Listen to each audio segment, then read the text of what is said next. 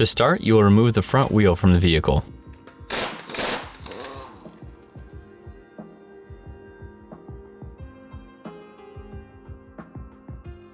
Once the wheel is removed, you will uninstall the vehicle's tie rod from the shock. To start, you will need to remove the cotter pin by bending the end straight and pulling out.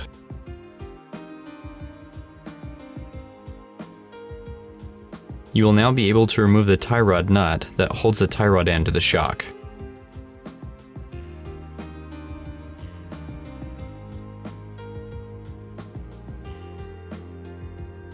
Once the nut is removed, you can now pull the tie rod from the bracket. In some cases, especially with OEM suspension, this may take some persuasion as the tie rod end is typically wedged into the arm. You will now want to remove the speed sensor and brake line brackets from the side of the shock.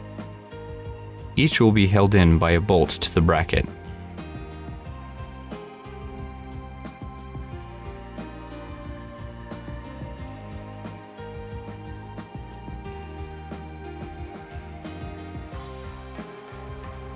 Your next step will be to remove the two bolts and nuts that hold the strut to the hub of the vehicle.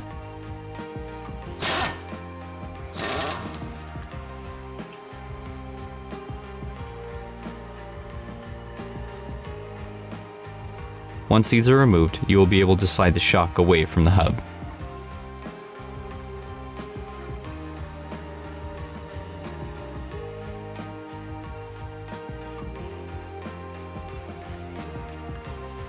In the engine compartment, locate the three nuts holding the top mount and shock to the shock tower.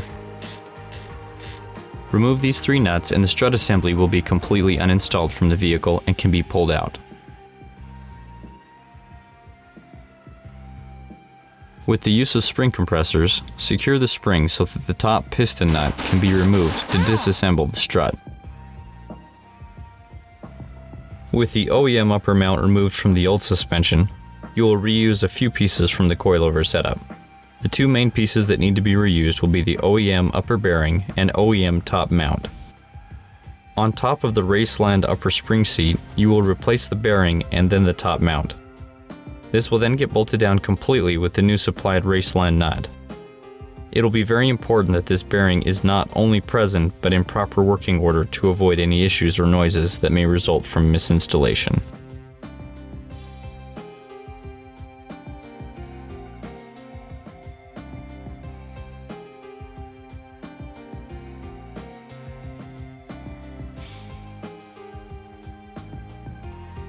The coilover assembly is now ready to be reinstalled on the vehicle. In the wheel well, align the top mount studs to their place in the strut tower. While holding the coilover in place, reinstall the three nuts holding the top mount to the vehicle shock tower and tighten them securely.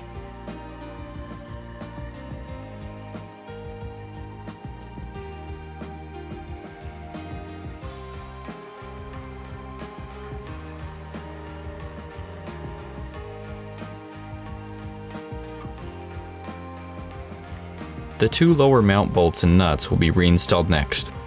Lift the hub into position onto the coilover's mounting bracket and slide each bolt through. Install the nuts and tighten. You will now mount the speed sensor and brake line brackets to the mount on the Raceline coilover using the factory bolts.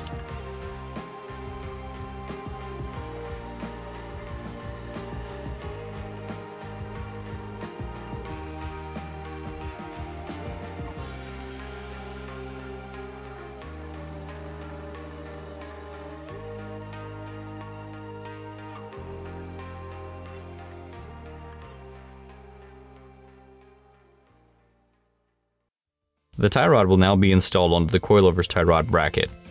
Now that the suspension angles and heights have been changed, it will become necessary to adjust the tie rod end to the appropriate length for the new strut.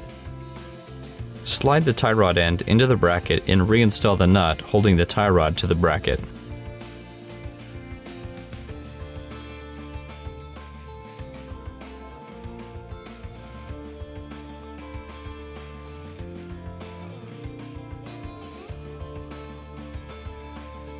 Reinstall the cotter pin by sliding it through the hole in the threading and then bending the ends to ensure that it stays in place while driving.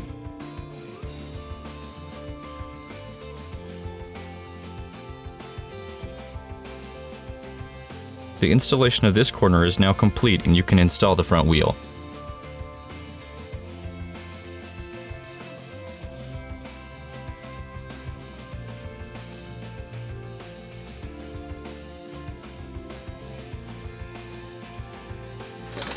To begin the rear, remove the rim from the vehicle.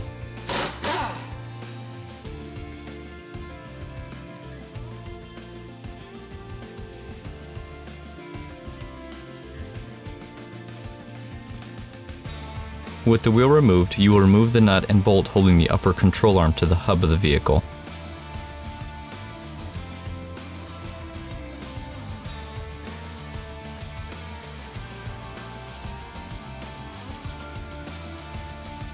You will now need to remove the bolt holding the rear strut to the trailing arm.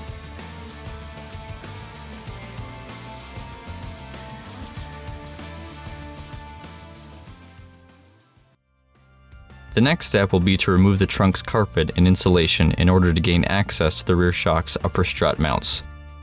To begin this process, fold the main trunk carpet forward and take out the foam spare tire cover.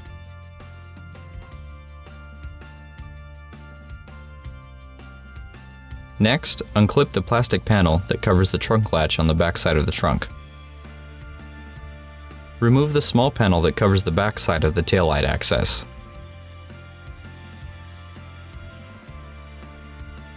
Unclip and remove the side carpet panel and you will now be able to access the nuts holding the rear upper strut mount.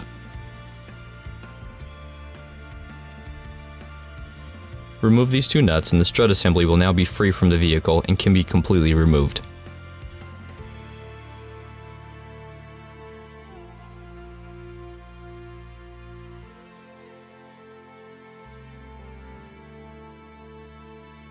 Using spring compressors, secure the rear spring so that the rear shock piston nut can be removed safely. Like the front, once the nut is removed, you will reuse several pieces to mount onto the Raceland coilover. Once the rear upper mount is free from the shock, remove the OEM dust boot by simply pulling away from the mount.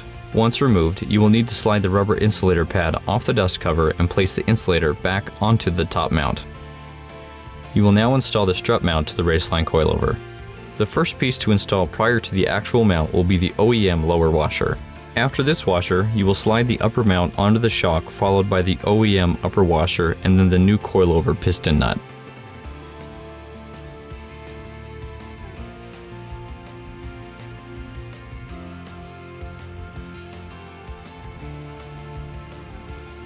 You will now tighten this nut down completely.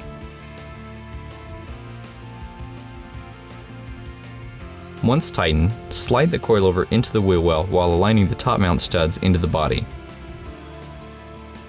Back in the trunk, you will reinstall the two nuts holding the top mount to the body.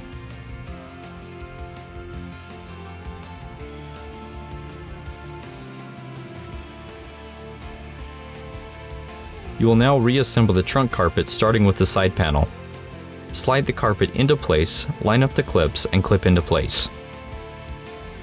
Align and reclip the back plastic panel into its spot on the back side of the trunk.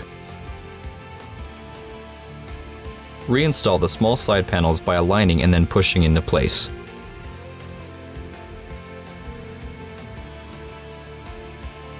Slide the foam spare tire cover in and then fold the trunk carpet back into place.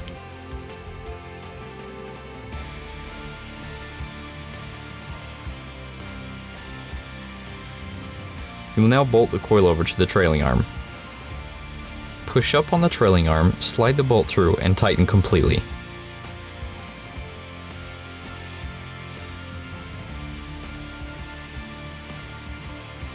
Reinstall the nut and bolt holding the upper control arm to the hub of the vehicle. This may require lifting and pushing the hub towards the control arm.